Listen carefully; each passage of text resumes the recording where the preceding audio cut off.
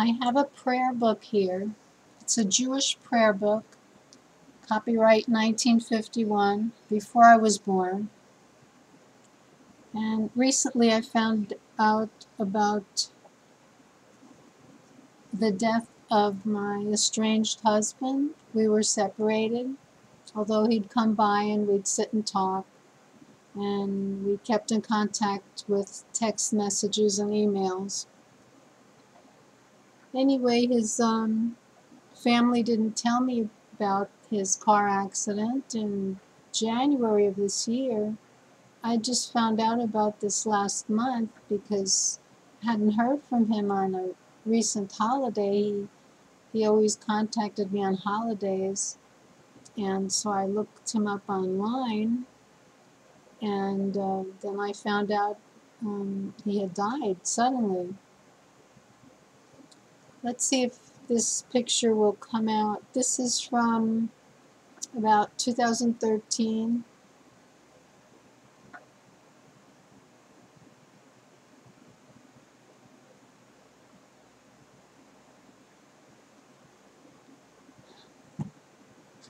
Anyway, it was a freak car accident.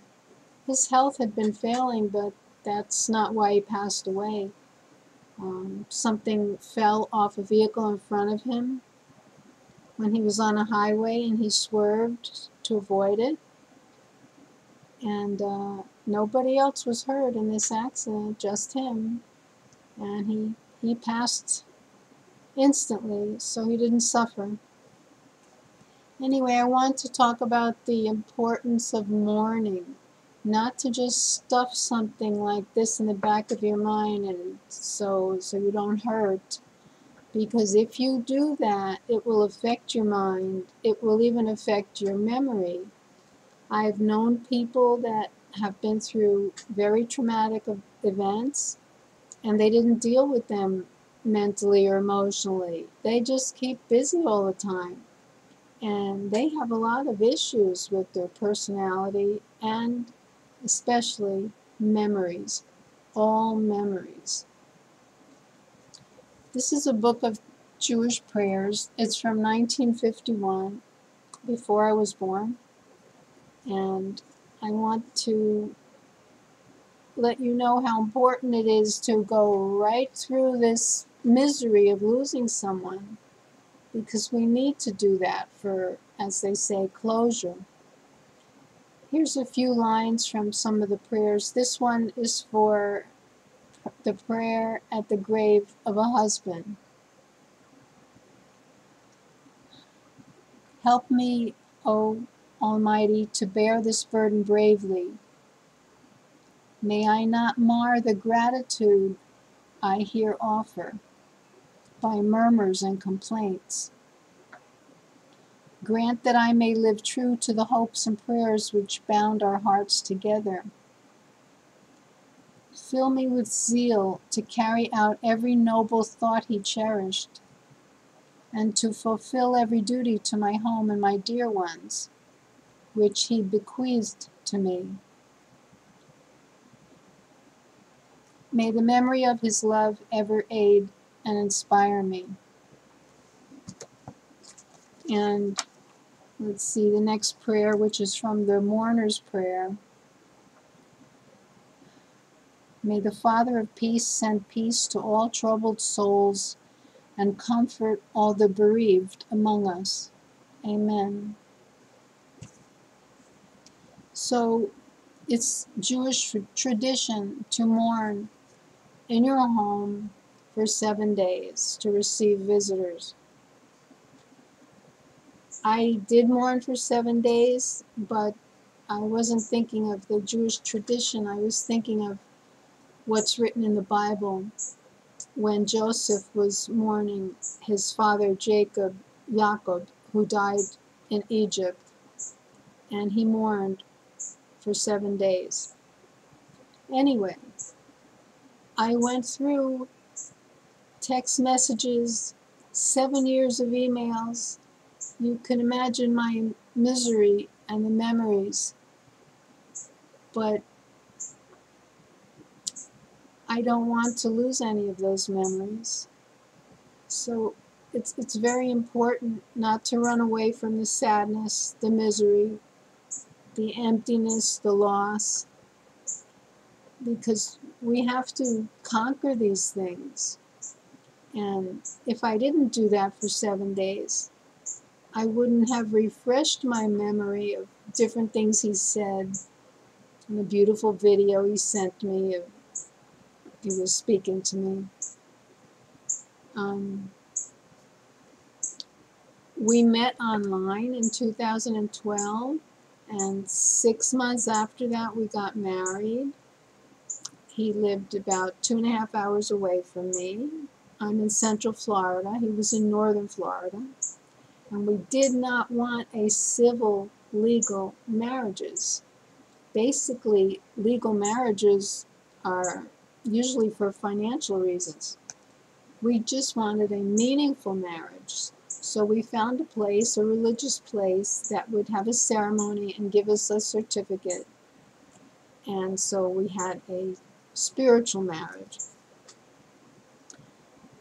I didn't want any interference with my children inheriting from me, and he also had children and family that he wanted to inherit his belongings. A legal civil marriage would interfere with that.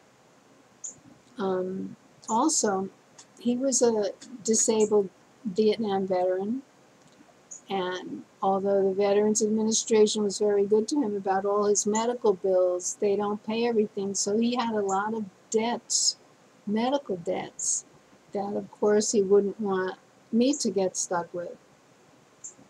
So the religious marriage seemed to be the best option. So what do I have? I have my certificate of marriage.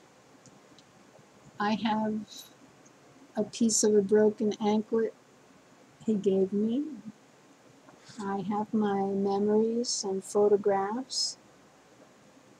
And I have the satisfaction that I mourned for him. I sincerely mourned for him. I don't know if his other relatives did that, because they seemed in a big hurry to have him cremated. And they didn't do with him what he wished. He wanted to be returned to the ocean. He told me that over and over again.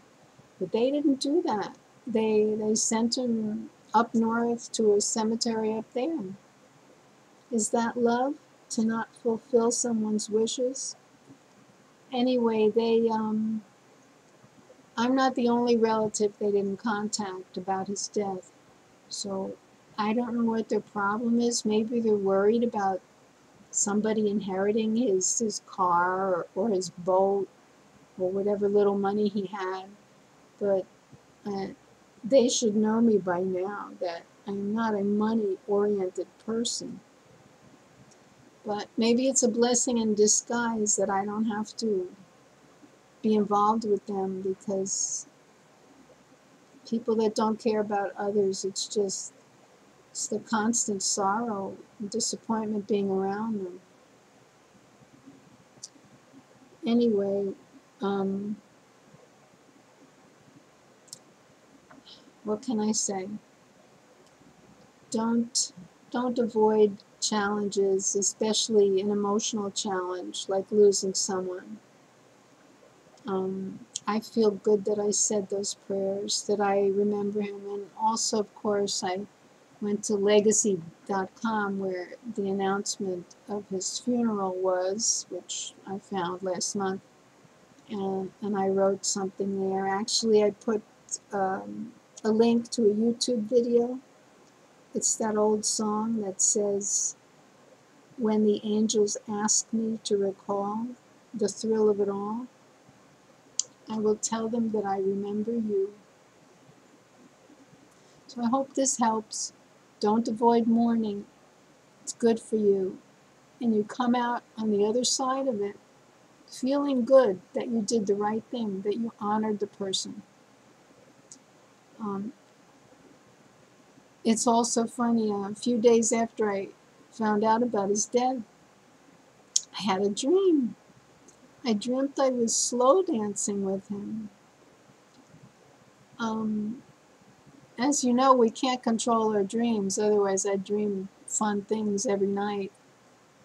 Um, so I just feel that that's a gift from the Almighty, that beautiful dream, especially at that time. So happy Sabbath, and I wanted to make this video on the Sabbath in case anyone else is mourning out there. There's a spiritual world, and I just think we'll see all these people again, people that we've lost. And the proof of that is dreaming. At night, we're totally unconscious, but we're having all kinds of adventures and experiences in our dreams. So obviously, you know, the spirit doesn't die. It gets busy somewhere else.